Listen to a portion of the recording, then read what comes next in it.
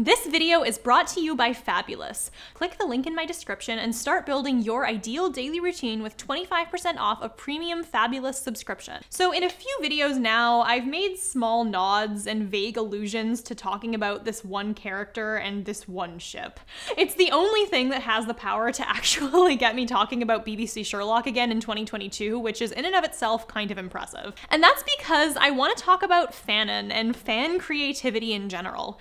Oftentimes, when a large community of fans concentrate around a certain show or book or movie, some of their fan activities will revolve around expanding the world and making little collective decisions about how certain events and characters will be interpreted. Sometimes that's very small and simple, like fans deciding two characters who don't really talk in the original work are friends, or fans making up nicknames for characters.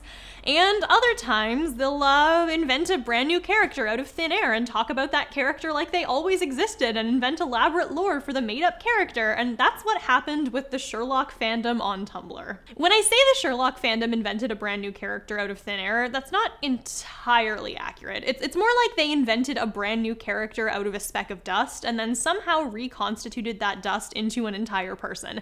They alchemied a completely new character and acted like he was always there, and it was great. Let me be clear, I say they. What I'm revealing to all of you today is probably my #1 fandom interest / hyperfixation from my teenage years. This ship owned my life for like 3 years. I owned merch related to this ship, I bought my friends merch related to this ship, I wrote loads of fanfiction for it, I spent tens of thousands of words doing email roleplays about it, I maintained multiple separate side blogs on Tumblr dedicated specifically to this ship. This was my existence. And so with that in mind, let me take you on an exploration into several things. First, I want to talk to you about this character and ship and the entire little sub-fandom that got created around it, and then I want to talk to you more broadly about this entire phenomenon, when fans create an entire canon all to themselves and collectively agree upon things that have nothing to do with the original text. Why does it happen? Why do certain things catch on and certain things don't? And what happens when the stuff fans make up starts to affect the actual work itself? So without further ado, let me tell you about Mormor.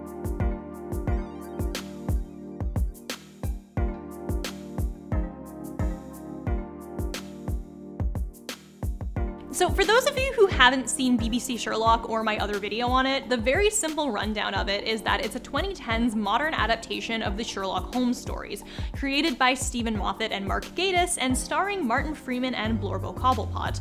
It pretty quickly garnered a very large fandom, and a very large subsection of that fandom was specifically centered around pairing its two main characters, Sherlock Holmes and John Watson, together. There was, in fact, an entire conspiracy theory that the show was placing an elaborate series of clues into every episode designed to foreshadow to fans that those two were going to get together, which led to a lot of drama and a lot of shit and a huge meltdown when the series finale aired and those two didn't actually get together. If you want to know more, I have a whole video on that. But suffice it to say, the pairing of Johnlock made up a very large subsection of the Sherlock fandom. So not all, but most people were largely fixated on the dynamic between those two. On the whole, the Sherlock fandom was very heavily focused on shipping, actually more so than a lot of other fandoms. There were very few fans talking primarily about the show's broader themes or storylines, and that's for a couple fair reasons. The mysteries were mostly episodic, with a new mini-villain and storyline with each one, so they tended to be over and done with pretty quickly. Stephen Moffat writes women pretty awfully, and very few characters are actually friends, so there isn't really much of that to look at, and for the most part, the show itself doesn't really have a huge ton going on outside the interactions between a few key sets of characters. That, paired with the fact that there were only 6 episodes of the entire show for the majority of its peak on Tumblr, meant that a lot of fan activity revolved not around what was actually happening on screen, but what could be happening in a potential future where certain characters got together. And in the case of John and Sherlock, there was a lot of queerbaiting happening. But even beyond those two as a couple, because of the limited amount of content, fans got kind of intense with it. One particular ship featured Sherlock's brother Mycroft and police officer Lestrade, two characters who had never interacted on screen ever for most of the show, to the extent that there are more than 11,000 fics on AO3 that feature them together. It is the second most popular ship for the show on that website. The most popular fic on there has more than 10,000 kudos. I've read it, it's well written. But there was this established desire in the fandom to pair certain characters together. Besides Sherlock Holmes and John Watson, another character who became sort of a fan favorite was the show's interpretation of Professor Moriarty, reimagined as this Joker-fied criminal mastermind who runs a network of people who commit illegal acts for hire and who is trying to mess with Sherlock for no reason other than that Moriarty is incredibly smart and incredibly bored with life and wants an intellectual equal to challenge him. He's behind a lot of the plots for the first 2 seasons and is a figure who kind of exists in the shadows until the end of series 1, where he's got this tense confrontation with the main characters and reveals himself. There's a lot of reasons why people, myself included, liked this character. He's a hot villain in a suit, he's often quite flamboyant and heavily queer-coded and also played by a queer actor. The actor Andrew Scott is very clearly having a lot of fun playing him. He's a hot villain in a suit.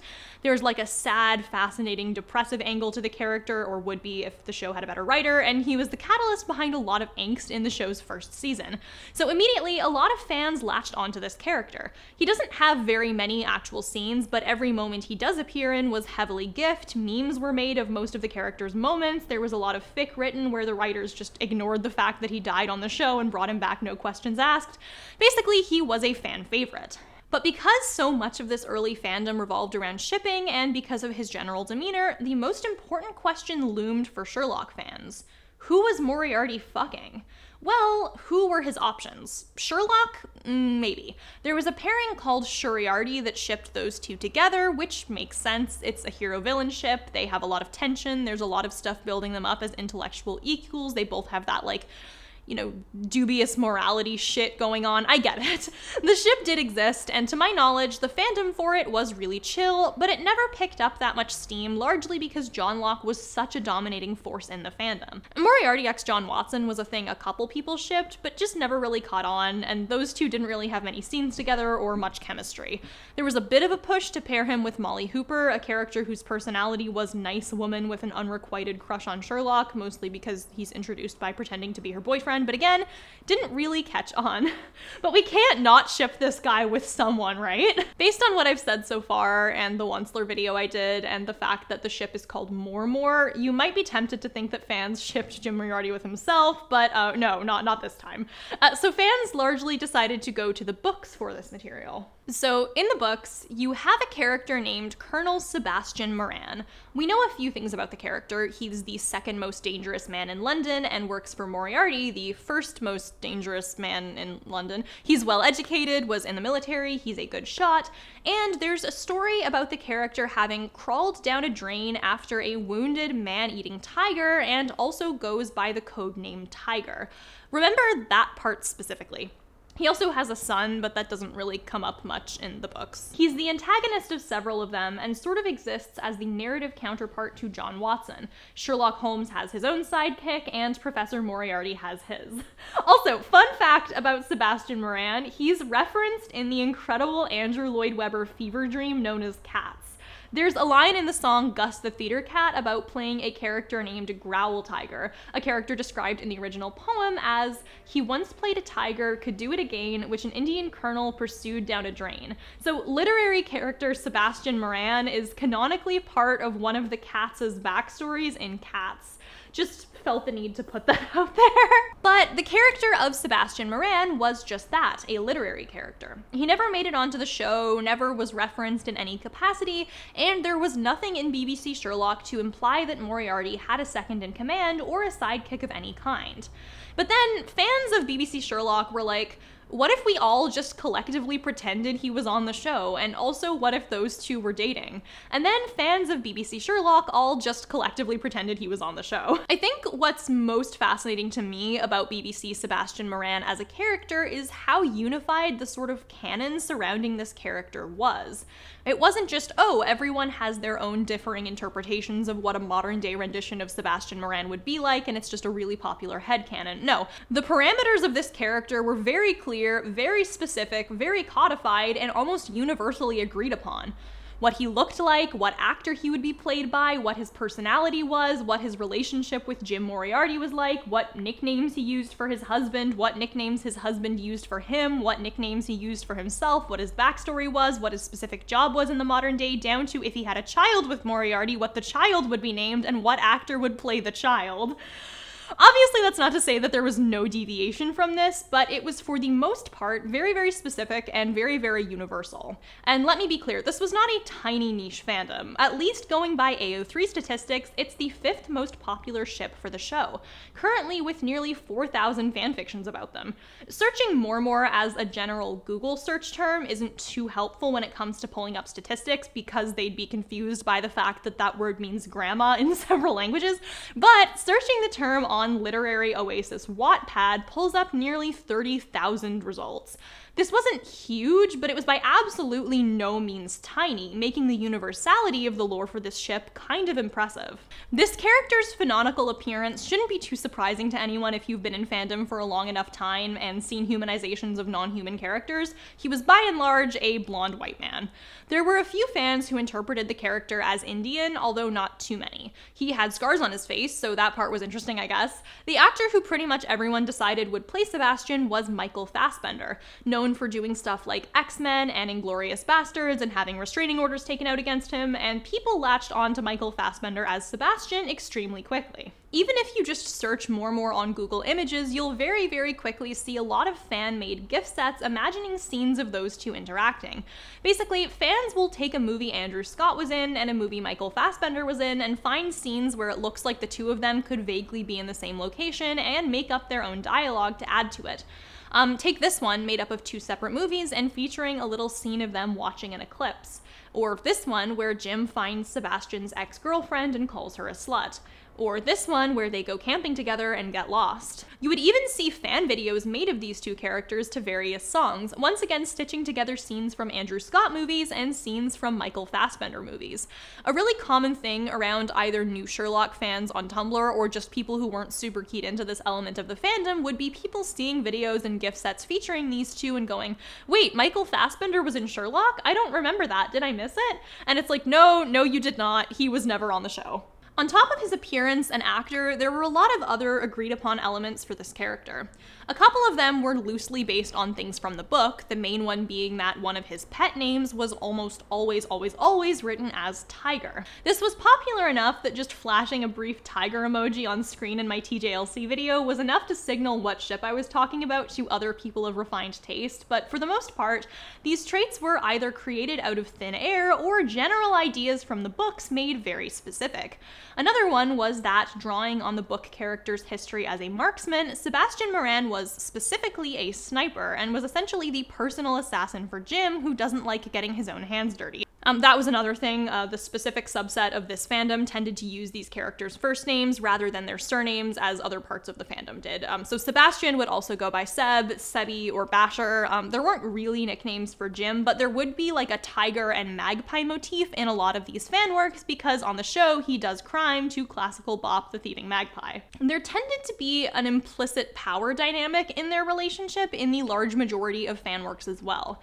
Oftentimes, the interpretation of these two characters being together is that the relationship wouldn't necessarily be loving and normative, but rather this somewhat kinky, somewhat codependent dynamic with clear roles and a power differential. A lot of the fanfictions featuring those two as a couple also featured other pairings and mostly just kind of had more dating in the background, but when you start looking at the most popular solo fics of those two, it's a lot of either very porny stuff or just stuff that very clearly delineates the roles in the relationship. These Violent Delights by a writer named Paciphile was by far the most popular strictly Mormor fic. I've read it, it's good, and BDSM is literally the second tag on the thing, so there you go. Back when I was in like junior high or high school and was big into this, I made my own giant ass Mormor playlist back when 8 tracks was a thing. And the mix is private now, and also 8 Tracks is dead, but I still have the entire track list, and I feel like you can just decipher the vibes that this ship had based on the song choice. We've got Ludo's Love Me Dead, Pink's Boring, Muse's I Belong to You, somehow a fucking Jeffree Star song ended up on here. Obviously, I can't decide, that one's a fucking 2012 villain song classic. Kiss with a Fist, Let's Kill Tonight. You get the vibes, right? You get the vibes. Toxic, codependent murder couple. You did see fics where the relationship was purely sexual or Sebastian was just being used, but generally the accepted canon with this pairing is that the romantic feelings those two have for each other are perhaps toxic and perhaps unconventional, but nevertheless sincerely held. We not only had these really specific and defined elements about this character and this relationship, but also this canon around Sebastian and Mormor being held up as a sort of defining body around this fandom. One of the things you'll very quickly find in the Mormor tags if you go looking is fans criticizing the way other fans write the characters and ship. Not just because it's personally distasteful to them, but because of the idea that it's out of character for Sebastian or an unfaithful reading of the ship. For instance, you've got this post here that reads, "I can't picture people looking at Sebastian and Jim and actually wholeheartedly going, yup, these are the bad guys. Like, their characters are so complex and so much more than just the bad guys, like especially with Seb." Which is just fascinating to me. Even though Seb is not actually a character on the show and does not have a canon characterization, here's a person who's frustrated that others misinterpret the character. It's in many ways very similar to some fans' dedication to keeping things accurate to a canon body of work, but in this case, that body of work is entirely the creation of other fans. Not only that, but this fanon isn't designed to be supplementary to fandom, it actually supersedes it. The addition of moral complexity into these characters' lives is like the relationship and like Sebastian himself, entirely created by the collective consciousness of a small sliver of the Sherlock fandom, and yet it is treated with not just the same importance, but greater importance than the actual canon. And this is kind of interesting, right? Because like a lot of the stuff in this ship seems to blatantly contradict what we know of the actual canon of the show. For one of the main characterizations that we get out of BBC's Moriarty is that he does not really care about other people or have the capacity or interest for romantic relationships. Our introduction to the character is him getting in a fake relationship with one of the female characters on the show specifically to mess with Sherlock. The character's big death scene is him going on about how nothing in the world is interesting or fulfilling to him anymore and there's just too much shit and he doesn't even want to be around anymore. There's nothing on screen to indicate anything pertaining to the ship, even Moriarty being gay, while a popular fan interpretation is only arguably supported by the text, and in the actual show is mostly presented as a ruse/joke, again to throw off Sherlock. It's not that characters being out of character in ships or fanfiction is something new, but generally the way they're out of character is in the opposite way, they're flanderized. Their canonical traits are played up to such a ridiculous extent in fandom that they become parodies of themselves. Think about what happens every time a character says they like a specific food and then 80% of fan works about them include being obsessed with said food and referencing it in some way. But in this case, the out-of-characterness tended to come in the form of both ignoring existing traits and inventing new ones, so the fact that people were able to collectively agree upon those things is especially fascinating. It was not only inventing this new character and characterization out of very little, but essentially completely reimagining another established character for the purposes of this ship. And I think the reasoning for why is perfectly exemplified after the release of Season 3. So a lot of Mormor stuff came up specifically after Sherlock Season 2 because that was really the height of the fandom. There had been this big, explosive, dramatic finale that prompted questions and fan theories and angst and tons of fix-it fics, and then there was a literal 2-year hiatus. The fandom had huge hiatus brain and was going wild with it. And then Season 3 started to air, and Moran actually showed up in it. Sort of. There was this minor villain character, Lord Moran, who had an evil plot and vanished. And to be clear, this interpretation of Moran was not in line with fandom stuff at all. He was not played by Michael Fassbender, he was barely in the episode, the character had no connection to Moriarty, he wasn't a sniper, he wasn't ex-military in any way whatsoever. Pretty much all he had in common with either Book Moran or Mormor Moran was the name. But like, this was still huge, right? Moran is canon. He's a real part of Sherlock. The character had nothing to do with Fanon, but like, that's fine. So how did fans react to this revelation? Well, they didn't. Fans of the Mormor ship almost universally took a look at Lord Moran, shrugged and went, whatever, and then ignored him and proceeded to never mention or reference his existence again and kept on doing their thing. Which, iconic. But it very much demonstrated a key fact about this fandom. It wasn't really about BBC Sherlock at all, it had kind of morphed into its own thing. By and large, primarily Mormor fic doesn't really reference the other Sherlock characters at all. It's not about Sherlock Holmes or John Watson or Molly Hooper or Mycroft or anyone else. It doesn't usually touch on anything that happened in any of the Sherlock episodes, except occasionally exploiting Moriarty's death for angst value. Mostly, though, it ignores the fact that he even canonically died at all. Stories were primarily just about those two and their history and the new shit they'd get up to, divorced from a broader story or world or other characters created by Moffat or Gatiss. Proponents of this ship largely were completely uninterested in anything to do with BBC Sherlock, to the extent that even the one character who was actually on BBC Sherlock had a lot of his traits drastically changed. This was not the Sherlock fandom, this was the Mormor fandom. Some of this just came from the fact that you didn't really need to be interested in actual Sherlock to be interested in Mormor. The ship didn't theoretically conflict with any other major pairings, so you could ship Johnlock at the same time as shipping Mormor, but it largely had its own subset of dedicated fans who either just liked the kinky crime husbands or who wanted something darker than you'd get from mainstream fan stuff. And after season 2, the character of Moriarty was dead anyway, and you didn't get much from actually watching the show. So it was very easy for these fanfictions to essentially get wrapped up in their own little world. There was even a subset of that alternate universe, which was basically an alternate universe of an alternate universe. This was a potential world where those two ended up having a child, almost always named Alex, and it would be stories and explorations specifically of their life with that child. Oftentimes, the character of Alex would be in some kind of forbidden Romeo and Juliet style romantic relationship with the hypothetical child of John and Sherlock, who was typically called Hamish based on a throwaway line from the show, and was almost always specifically fan cast as Asa Butterfield. So many Asa Butterfield gifs. They haunted me. This isn't anything new. A lot of fandoms have these agreed upon next generation characters with names and fan casts, but usually in the case of fandoms like, say, Harry Potter, they're at least loosely based on existing names or characters. This whole alternate universe was pulled out of very little and yet was remarkably consistent in its fan canon. And as we saw with things like Lord Moran and the insistence of many fans that Mormor stay in character, not to the show, but to the fan-created idea of Mormor, this alternate universe was actually treated as more important than the actual show to those fans. But like, how did we get here? How do you go from a mediocre queerbaity BBC show that focuses mostly on Bramblepatch Cinderpelt and Martin Freeman to this very hyper-specific pairing that's created multiple characters who were never on the show and talks about them like they were always there and has absolutely nothing to do with the actual plot and characters? Like, don't get me wrong, I'm not complaining, this pairing dominated my life for ages, but how does this happen? Not only how do we decide to create fanon, but also how do certain traits catch on while others don't? What is this phenomenon?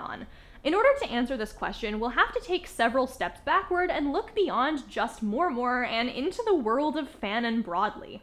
Let's talk about what it looks like, some buck-wild examples of it, and how and why it happens. So, fanon, as its name implies, basically means fan canon.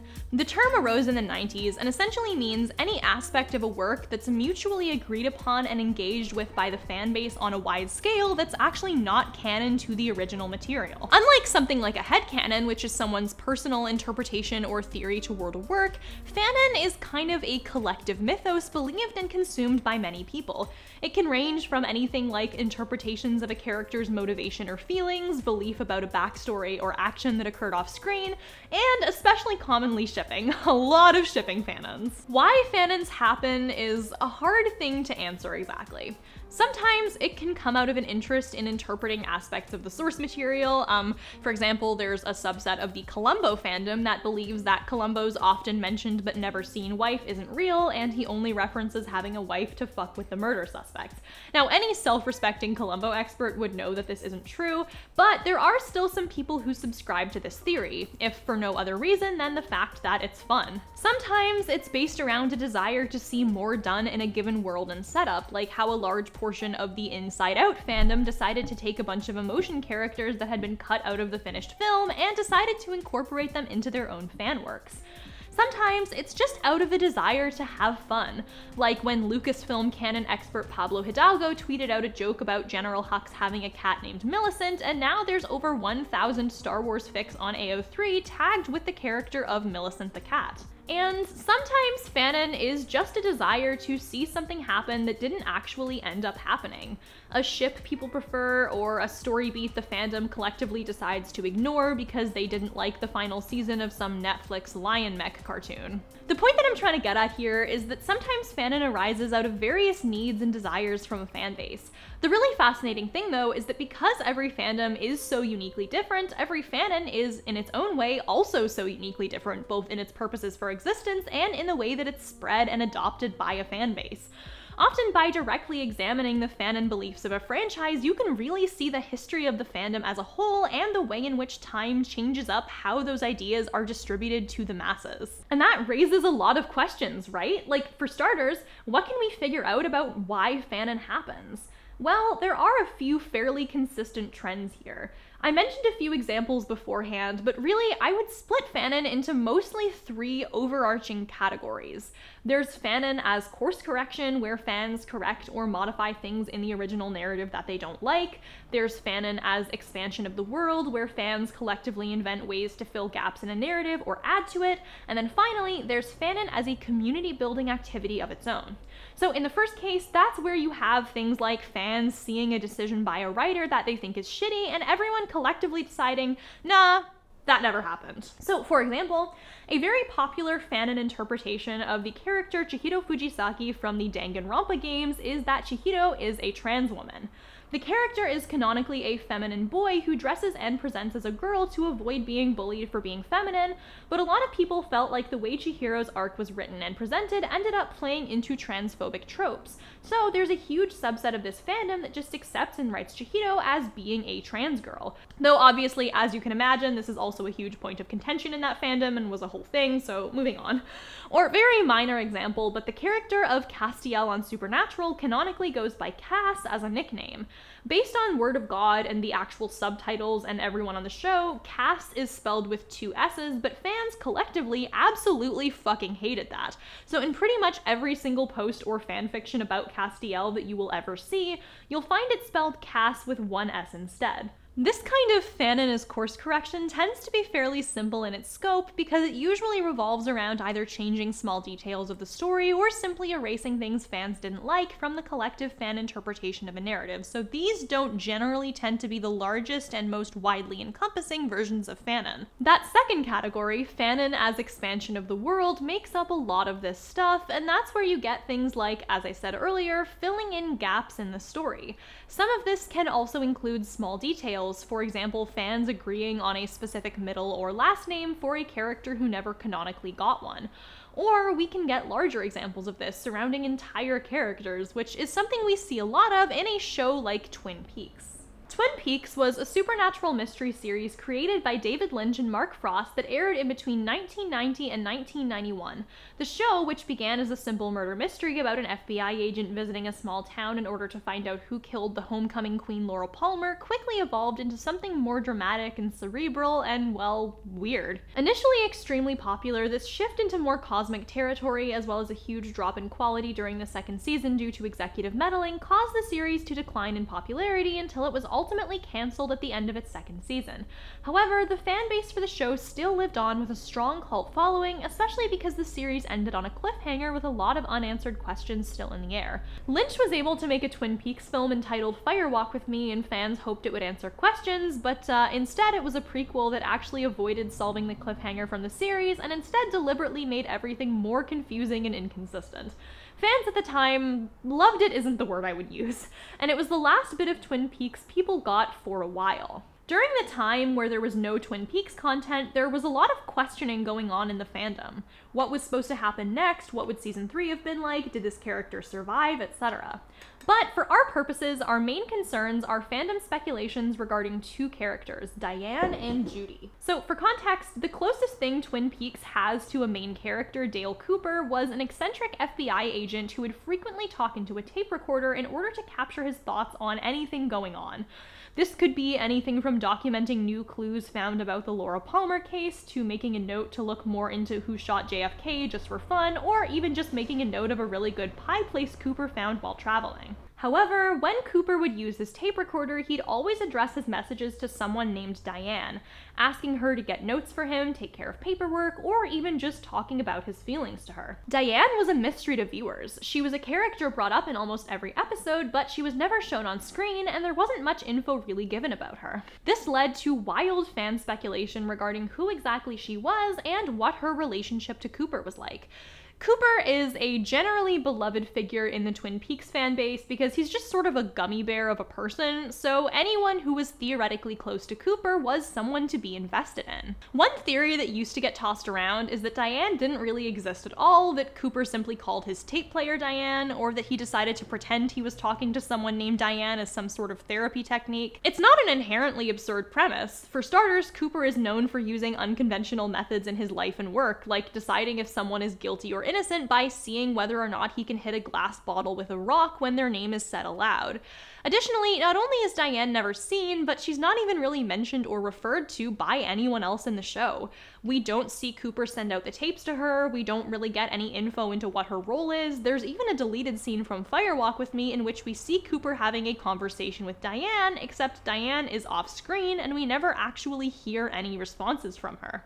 The other basic alternative is that Diane was real, but that meant trying to come up with an idea of what Diane was like. And that could be a bit different for everyone, but the general interpretation, at least from what I've seen, was that Diane was someone who was maybe overworked, but a very efficient assistant and overall Cooper's confidant, spiritual guide, and good friend. Here's one thing that makes Twin Peaks really interesting though. While it started in a mostly pre-internet era, it did in fact eventually get a continuation 25 years later in the form of Twin Peaks: The Return, which is either a third season of the show or an 18-hour feature film, depending on what critic you talk to. By this point, the Twin Peaks fandom had shifted from Usenet and LiveJournal to Reddit and Tumblr, so finally, after 25 years, the fans could get answers to things they had wondered about, and in this case, that also includes Diane.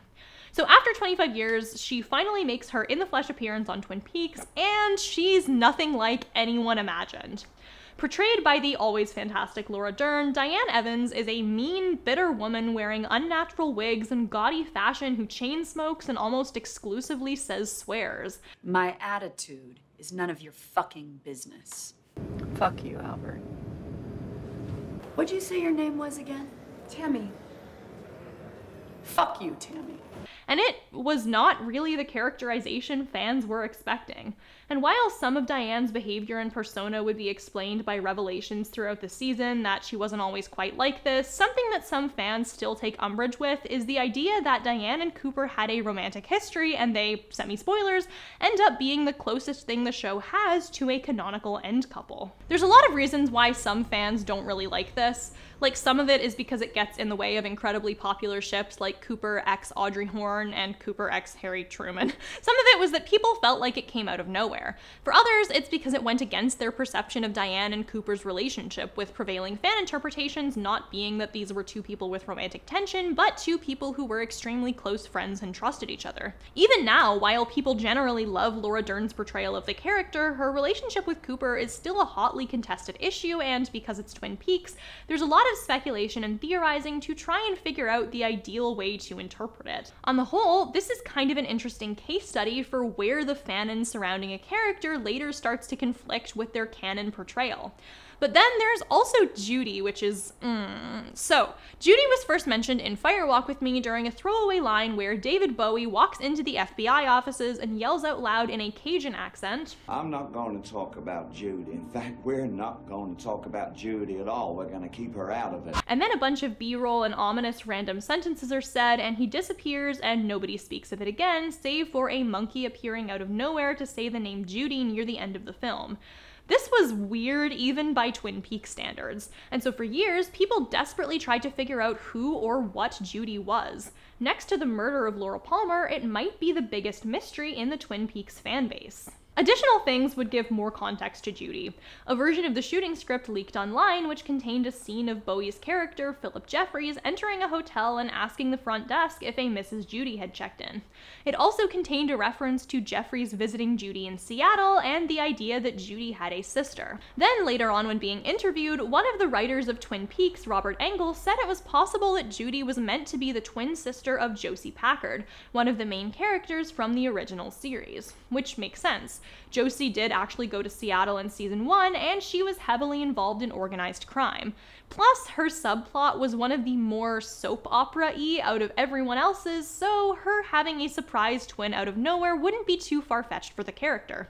This theory was seemingly confirmed by Josie's actress, Joan Chen, writing an honestly buck-wild open letter to David Lynch written from the point of view of Josie stuck in a wooden doorknob and asking for her twin sister Judy to appear in Twin Peaks: The Return. Joan Chen wasn't in Twin Peaks: The Return. Anyway, the point is that for years, the common consensus in the fandom was that if Judy wasn't a metaphor or one of the other murder victims in the series, then she was a real flesh and blood person and Josie's twin sister who was involved in the organized crime plot and maybe was involved in the grander events of Laura Palmer's murder. People would still debate over Judy and what she meant and what those scenes were supposed to be, especially as more and more info came out, but for the most part, people had a general idea. And then, in Twin Peaks: The Return, spoilers, it turns out Judy is actually not a flesh and blood person, but rather a 1,000-year-old demonic entity named Jode that feasts on human suffering, might have created the original series' main antagonist Bob using the pain and horror created by the first nuclear bomb testing, and has probably been in the show the entire time because she assumed the form of a cockroach frog and crawled inside the mouth of one of the leads. So, you know, people were a little off. This kind of led to a shifting of Fanon, as now instead of speculating about Judy as a living person, we now have a lot more leads to go off of and be confused about and argue over online. Despite Twin Peaks not being the kind of show to provide a lot of answers and Judy never quite being fully explained on screen, there is still a common consensus over exactly who she is and what role she plays in the plot, even if there's still debates about what exactly she did throughout the series or in the ending.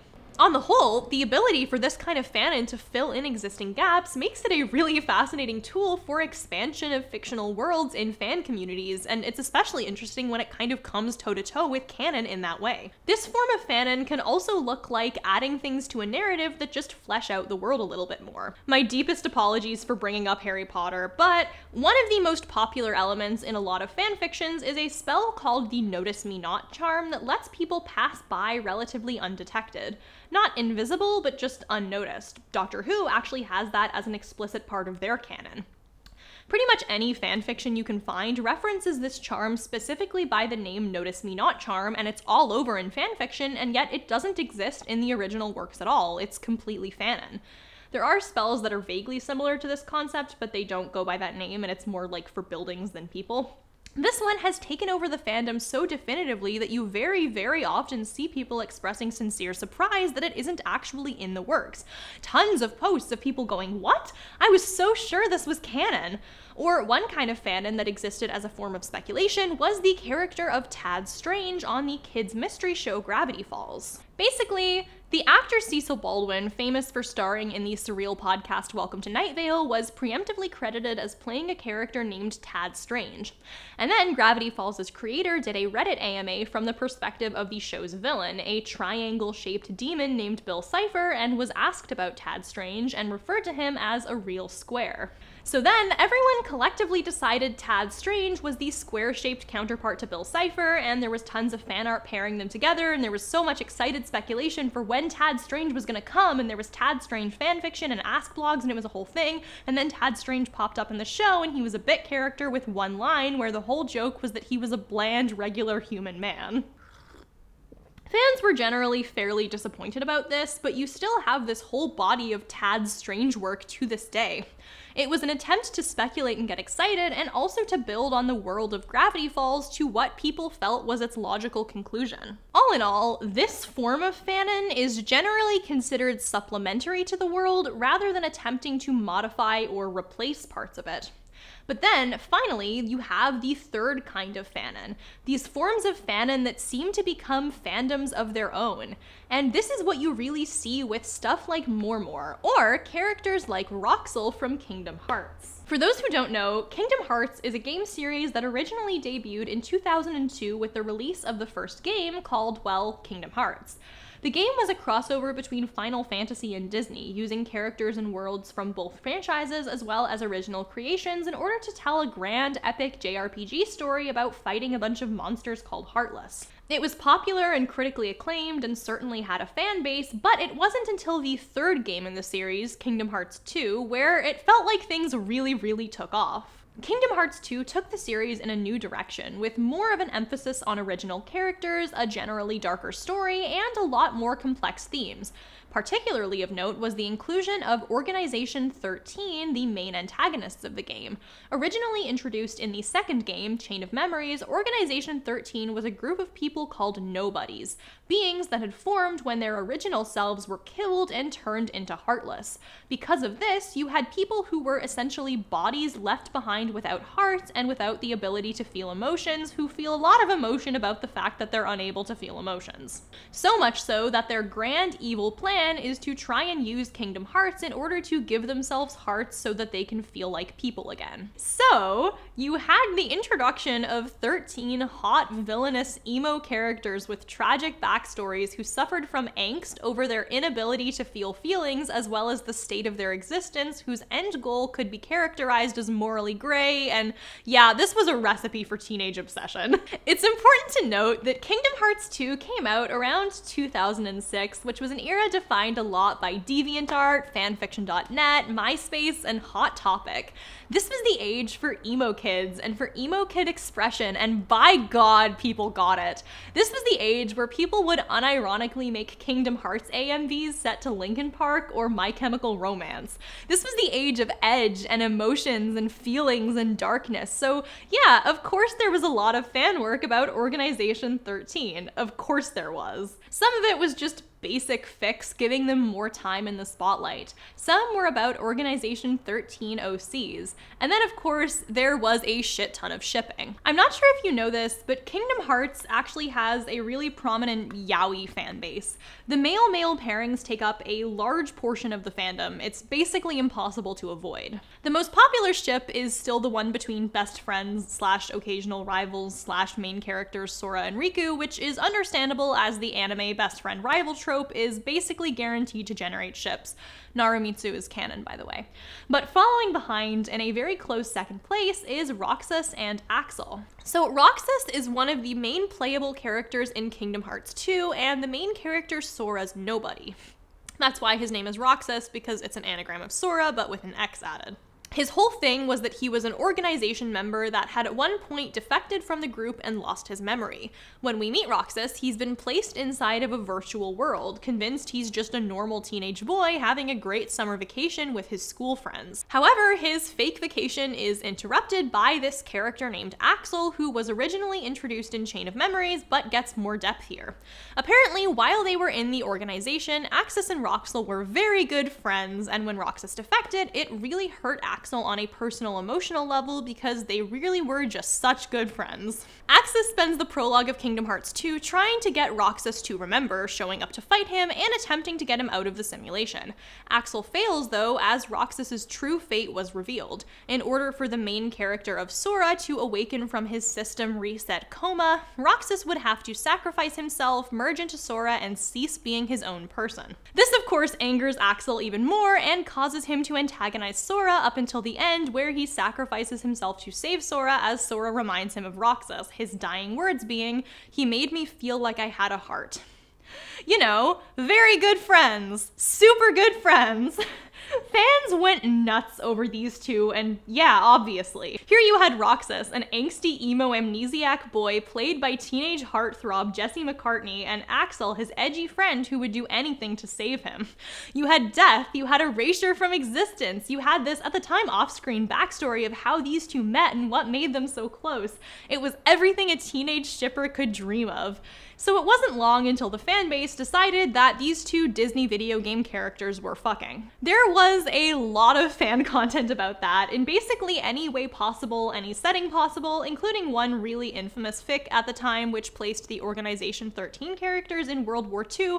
Do not read it. If you know, you know. The point I'm getting at is that the fandom took this pairing in as many directions as they could, but eventually you get sort of bored of just your fanon relationships being stagnant. There's only so many ways you can write Axel x Roxas. I mean, these are both young men. Don't you want to see them grow up and face the next phase of their life?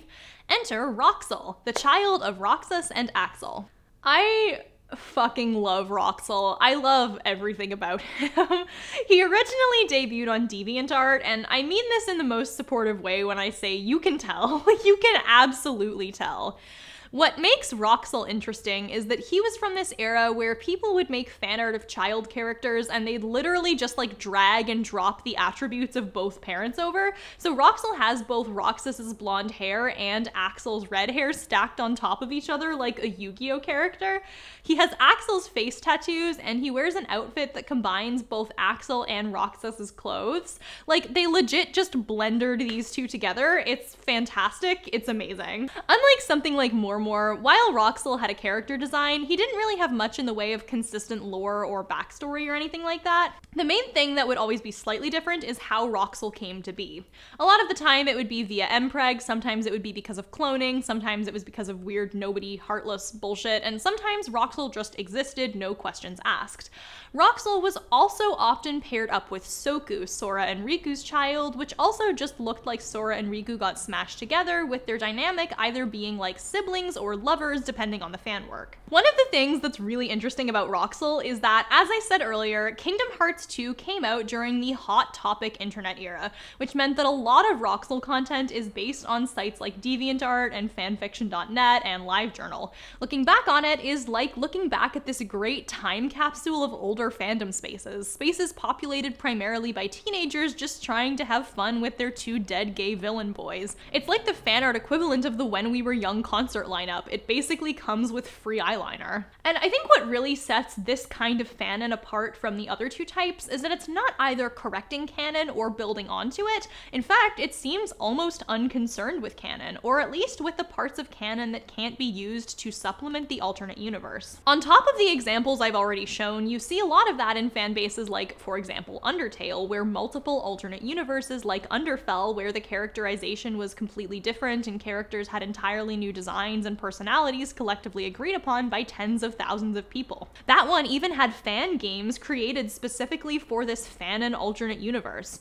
These are just a few examples, and these things have existed for a very long time, but generally the gist is that these forms of fandom tend to be very expansive and tend to be created kind of for their own sake. It's not about doing something to canon, it's about creating a new canon of their own. And so I think these ones are the forms of fanon that are especially fascinating to me. The fact that there can be Mormor fans who are not Sherlock fans, or Underfell fans who are not Undertale fans, is frankly such an interesting testament to how we respond to specific pieces of media and the general act of responding to creation with creation. These decentralized works constitute specific collective forms of creating and community outside the influence of the existing canon, and creating within that space is therefore often an end unto itself. And what's interesting enough is that sometimes these decentralized works and parts of fandom can escalate to the point of just being wild misinformation on the internet. And for this, we have to look at the Dragon Ball fandom, and hold on, sorry, what does this say? Haha, haha, haha, I get to write about DBZ on this channel, and now Sarah has to read it aloud and pretend that they know what they're talking about. Haha, ha ha ha ha, this is great. I can't believe Sarah is paying me to force her to say Dragon Ball shit. Ha ha ha ha. Cool. Thanks, Emily. Okay, so as we all know, the early 2000s were basically the height of Dragon Ball's popularity overseas in North America. It was going strong on Toonami, it was getting a shit ton of merchandise, and more content from it was getting localized. The localization is a really interesting point here because for all you young children in the audience, back then it took forever for anime and manga to make its way out of Japan. Like, DBZ started airing in Japan in 1989, but never actually aired in North America until 1996 when the series was finally done airing back in Japan. And then, despite the series being finished, it took 7 years for the entire series to be localized. Another point of note is that the early 2000s anime scene was sort of the Wild West. There weren't really a lot of official outlets. Well, there were, but they were often not fully up to date with everything and often wouldn't have the type of content that fans wanted. People curious about what parts of Dragon Ball were out in Japan weren't going to find any answers on the English Dragon Ball website because that was only going to cover what had aired in the US so far and also was designed for 8-year-olds. Because of this, early DBZ fandom relied heavily on fan sites, magazines, and word of mouth when it came to figuring out what all Dragon Ball content was out there and what was coming up next. And considering that this was the early 2000s and there was no easy way to really verify any claim and anyone could just set up a GeoCities or Angel Fire page and start talking about how Vegeta totally says homophobic slurs in the Japanese version of DBZ episode 30, well, who was gonna correct them? Someone who knew Japanese and had a tape of the original Japanese audio of the episodes? Good luck finding any fact checkers. All this misinformation and confusion over what was real and what was not eventually led to the urban legend Dragon Ball AF. In the late 90s, an image began circulating of the character Son Goku in supposedly a Super Saiyajin 5 transformation with the logo Dragon Ball AF in the bottom right corner. No one really quite knew exactly where this sketch came from, and for years, people assumed it was from a full Dragon Ball AF fan comic. But then more Dragon Ball AF stuff continued to be made. Images began being passed around of Vegeta in Saiyajin King armor and a Super Saiyajin 4 Son Gohan, which were made by a Japanese fan art company, but looked so high quality that fans took them and assumed they were official promo material. This fueled people's curiosity even more, and pretty soon word began to spread about DBAF and how it was either about to air or had already aired years ago, and how they had a friend in Japan who watched the entire series. People wrote out full fake episode lists with full detailed descriptions about what happened in them, shared around story beats, and talked about the new characters that were added.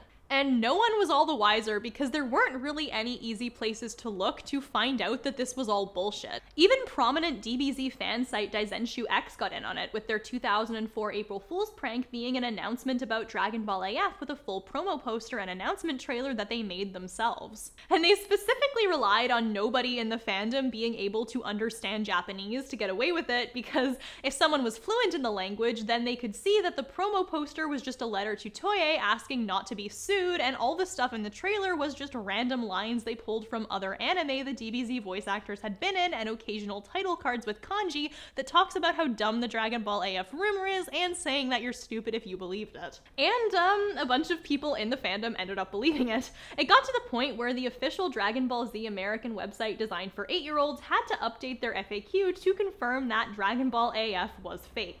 Despite this, the fan belief and interest in DBAF continued, with even more absurd new transformations, story arc ideas, and characters. The most popular original character was by far Zycor. Zycor was apparently Goku's evil third son, made after the Western Supreme Kai turned evil and stole some of Goku's DNA after he had defeated Frieza and fused it with her own, and he looks like this, which I think you should just take in for a second. Okay, good.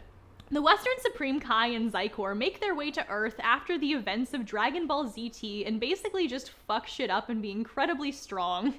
The only way the heroes can stop Zycor is to temporarily seal him in this sword, upon which the heroes have 1 month to prepare for his return, and the only way they can do that is by reviving Broly, and like, this sucks. Zycor and DBAF as a whole really is a good personification of what the Dragon Ball fandom was all about back then. This emphasis on new transformations, plots adjacent to evil Goku, creating the most powerful villains possible, and Broly. This is the era where a certain subset of fans just really wanted all the characters to be badass and look badass and have as many muscle bulges as they possibly could. And unlike something like Roxel, which was shared through traditional fandom avenues with the idea that it wasn't real, Zycor got spread around through word of mouth, with the full belief being that Zycor was a real character who was going to show up at any moment. Zycor is a testament to the age of fandom misinformation. Interestingly enough, a Japanese webcomic artist named Toible would take all of these rumors and make their own fan comic version of Dragon Ball AF, which followed the general fandom consensus of AF's storyline and included Zycor as the main antagonist. And there's a 99% chance that this webcomic gave Toible, now going by Toyotaro, the attention and acclaim he needed to be hired to be the writer and artist of the official Dragon Ball Super manga, which serves as the actual follow-up to Dragon Ball Z. And while Zycor doesn't appear there, both the Super manga and anime do have a villain that's half Goku, half Kai that the characters have a limited time frame to beat and ends up being defeated by a sword. So that's something. So where does this kind of fanon come from? Where do we get it? Well, some of this partly depends on the era of the internet some of this fanon arose from.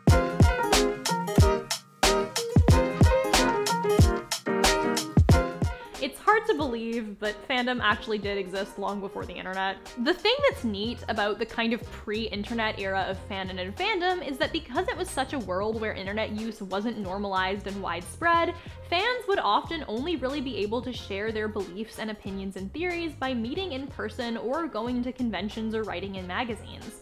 With information being hard to obtain and even harder to share, a lot of fanon beliefs that arose during this era are generally more low-key. Like, rather than doing particularly expansive stuff like Mormor, common fanon things tended to be more about filling in gaps and holes rather than creating something out of thin air. You know, things like names and whatnot. In the sort of earlier, less centralized and capitalism rotted internet, this became complicated by the fact that with examples like Zycor, things were sometimes hard to fact check and so misinformation kind of turned into fanon.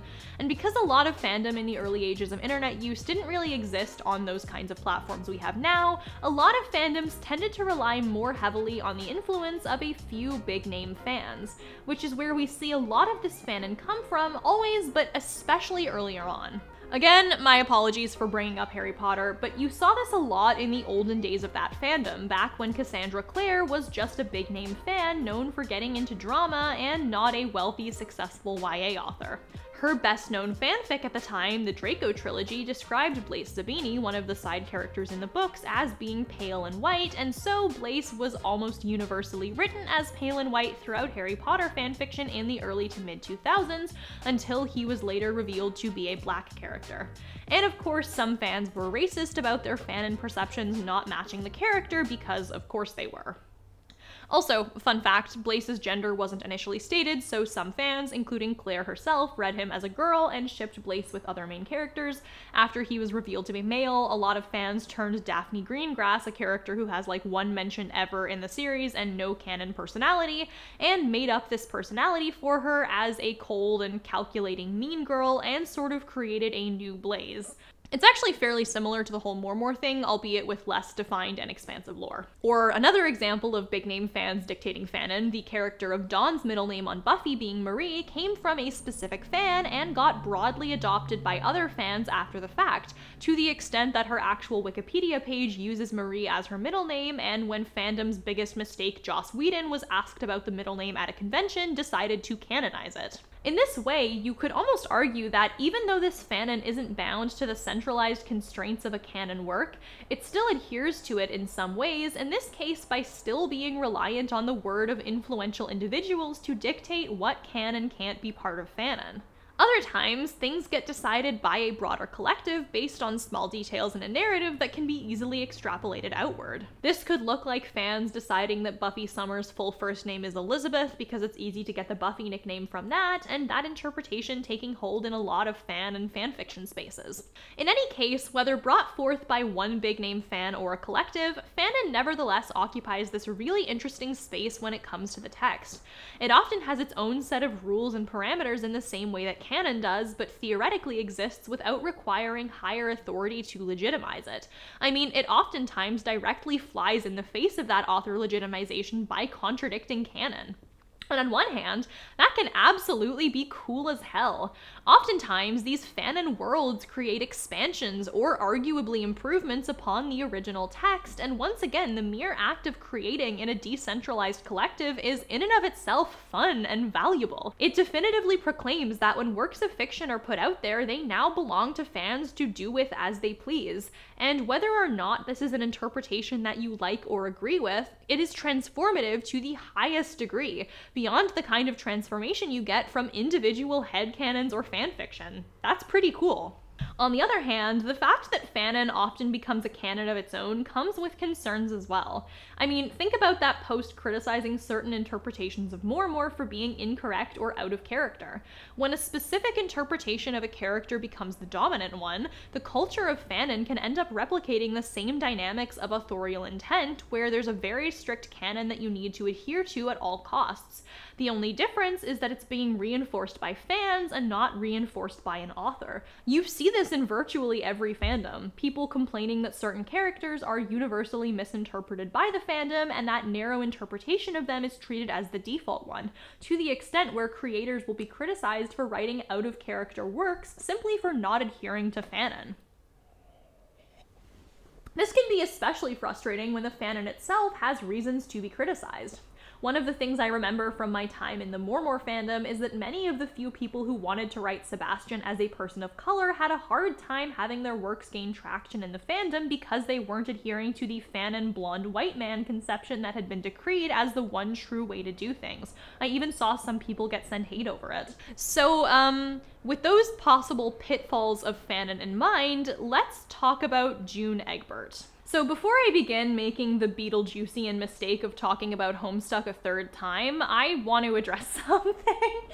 Last time I talked about the trans representation in Homestuck, I got a lot of people, including a Homestuck 2 writer, saying that I'm cisgender and therefore not allowed to comment on the subject, despite the fact that I was very open about my very trans co-writer Emily having written that entire section discussing trans issues. People who did acknowledge that I said Emily wrote that entire part would also then accuse me of using Emily as a shield or hiding behind the I have a trans friend defense, despite the fact that I said that Emily wrote and edited that whole section herself. So if I may have a moment, I'd like to clarify some things, and by that I mean I would like Emily to clear up some things. I am the trans co-writer Emily, who is trans and has been openly trans for years now. I am writing this entire section all on my own, using my own thoughts and feelings on the matter, and I am simply having these words come out of Sarah's mouth, who has never once interfered or changed up any of my opinions regarding trans representation, nor has ever used me to sign off on any trans take they have in order to use my gender identity as a personal defense.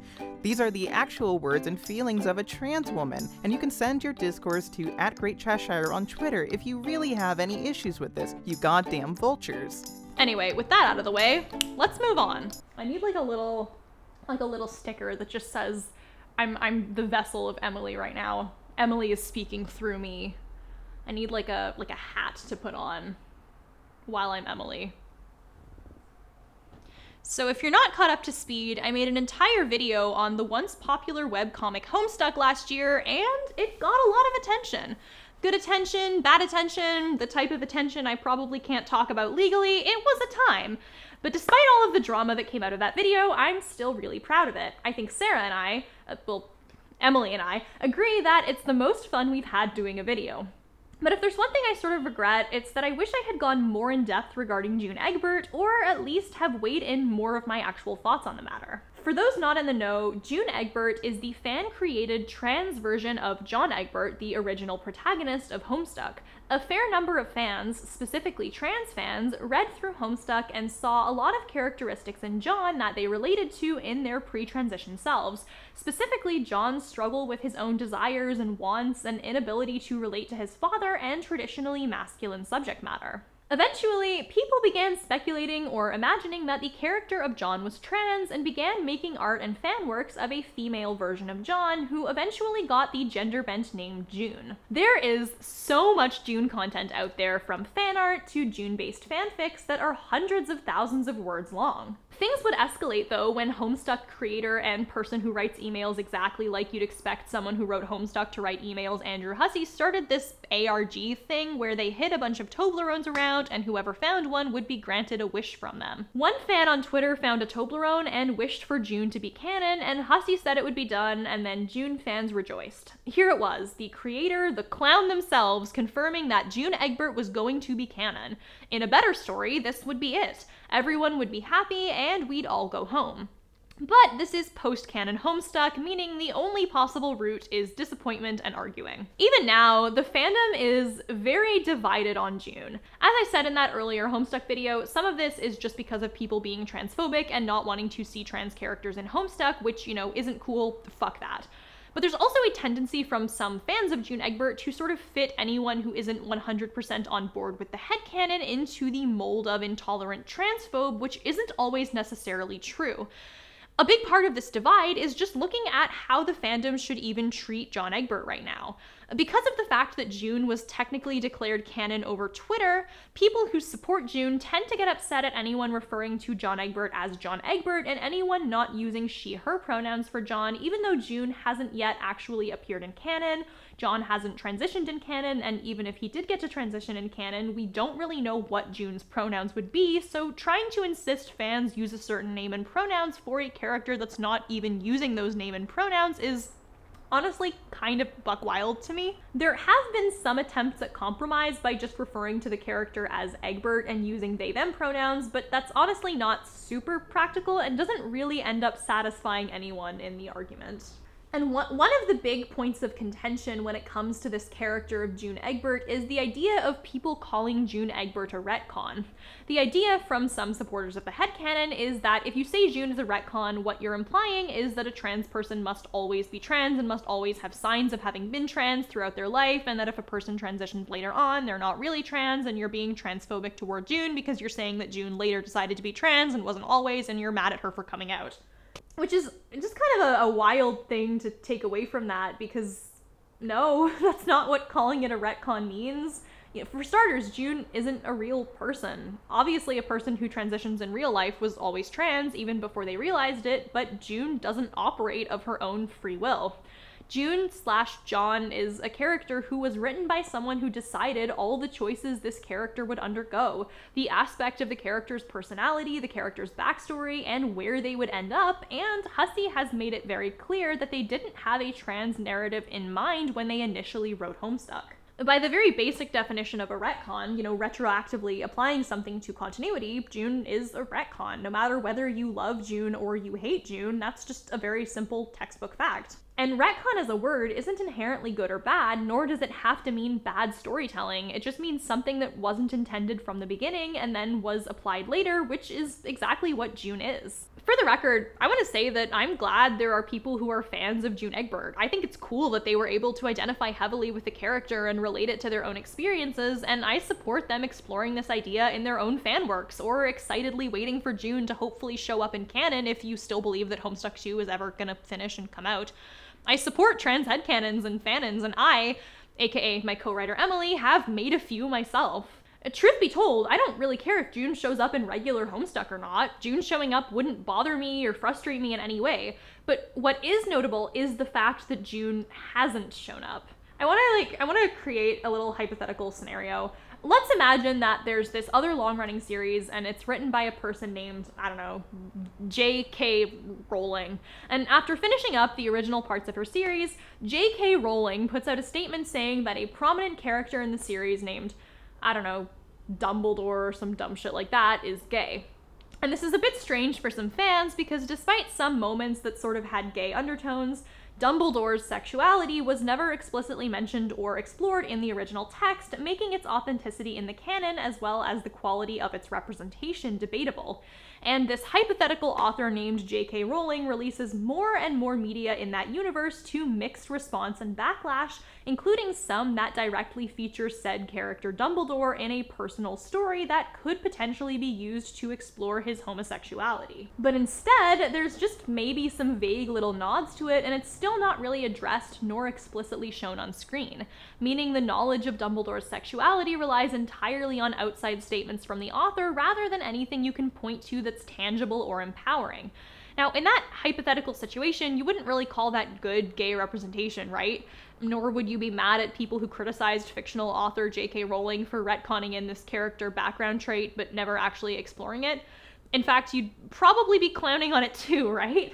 And so that sort of raises the question in terms of this interpretation of June and whether it's wrong not to interpret the character presently as a trans woman. Why is that any different? Because all that we've seen so far in our canonical existence is that original tweet and two vague in-story nods that you might not have even realized were supposed to tie into any trans stuff if you didn't know about June and the Toblerone thing.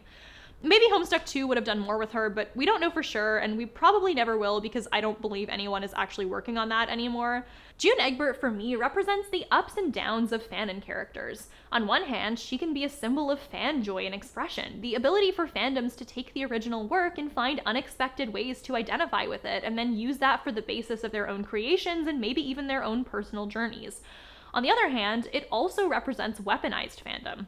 How a fandom that has rallied fully behind a certain idea can be hostile to others who don't share the same appreciation for it or have any criticism at all towards the direction of the fanon. It's turning something that might have once been a genuine expression of one's connection to a particular character and headcanon into a way to attack others in order to make up for the fact that the people in charge of making content about this haven't given you anything but subpar allusions to it and expected you to be satisfied.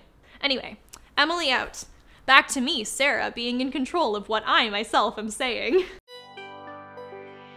So on one hand, Fanon exists as this space separate from and challenging sole ownership of the author over how a work is read and engaged with, but on the other hand, in some cases, it can in and of itself kind of replicate that hegemony. It's really interesting, and that tension becomes especially clear when Fanon starts to actually affect the original work. One of the most common examples people give is the time Stargate fans decided on a first name for a specific character, and then years later the writers actually gave said character that name. The same thing happened to Uhura on Star Trek. But other examples include Haymitch and Effie in the Hunger Games movies being implied to get together because that ship had become popular fanon among book fans, the show Buffy making two different characters who were played by the same actor canonically the same person because fans had decided that they were, or later tours of the Broadway musical Be More Chill heavily implying one of the characters was canonically queer because that had become fanon. There are tons more examples than this, but the gist is that fanon can become popular and all-consuming enough to actually impact the original work, and that's honestly impressive. I started this video out by talking about Mormor, and that's because that fandom and that ship was personally my first introduction to the concept of fanon and how wide and spanning and honestly totally unrelated to the original media it can become. That fanon took a character who never existed on a given show, made up an appearance and nicknames and a personality and a job and a child and a relationship dynamic for him, and acted like he existed all along. Nothing else was relevant, not even some version of the character actually appearing on the show and contradicting the fan culture. And I do think Mormor in particular really sheds a light on why and how fanon happens. Beyond wanting to change or expand elements from the original work, the actual act of collective creation is something that's existed for as long as humanity has, far beyond the confines of the internet or broader fandom. For as long as people have been sitting around fires and telling stories, we've been making up entire worlds and characters and relationships, oftentimes based on existing factors, but having grown and changed so much beyond them. This isn't new, but the existence of fanon as a much more contemporary iteration of that human need to collectively create is exceptionally fascinating to me. Not only that, but the fact that fanon exists both as a response to the confines of a strict and defined canon, but also part of it, is incredibly interesting too. By nature, it tends to come with its own constraints and its own rules and its own parameters, and that's something that certainly isn't inherently bad, but does present problems when people in a fan community are harassed or punished for not adhering to very specific fanon. Fan communities largely exist to transform and reflect on original works, and when we set specific parameters of how exactly you are able to transform it, it might become antithetical to the original purposes of those communities. That's not to say fanon is strictly good because it taps into the need to collectively create and challenge authorial intent, or strictly bad because it can itself feed into those same problems, but rather that it's a complex and fascinating and often wild and crazy thing with a long history and a long way to go. And no matter what we decide to canonize next, some small part of my soul will forever remain bound to Mormor. Speaking as someone who's recently gotten back into writing fanfiction and has written a lot of words, and I'm only 40% of the way through, oh my god, please help. Helping myself become a more productive person has become huge in pushing myself there. And when I see the lengths of impressive and detailed stuff made by fans, that kind of drive and creativity is something that I really do admire and try to work toward. And that's why I'm sincerely really happy to talk about Fabulous, the sponsor for this video, because it's actually an app I've been using myself for over half a year now, way before I knew that they were going to sponsor me. So basically, Fabulous is an app that helps you build better personal habits and achieve your goals, and the good thing is that it's really comprehensive and customizable. It focuses on helping you improve your physical health, mental health, mindfulness, and good habits, and it's based on behavioral science and lets you kind of go at your own pace. One of the big things that I use it for is helping myself create a daily routine, because obviously my job can be unstructured and relies really heavily on having to self-motivate. So having that outside factor help me build simple habits like drinking water as soon as I wake up and going for walks at certain times is honestly a huge help for me and just makes me feel a lot better and more productive. If you're interested in trying Fabulous, go to thefab.co/SarahZ or just click the link in my description. The first 500 people who click that link will get 25% off a Fabulous premium subscription.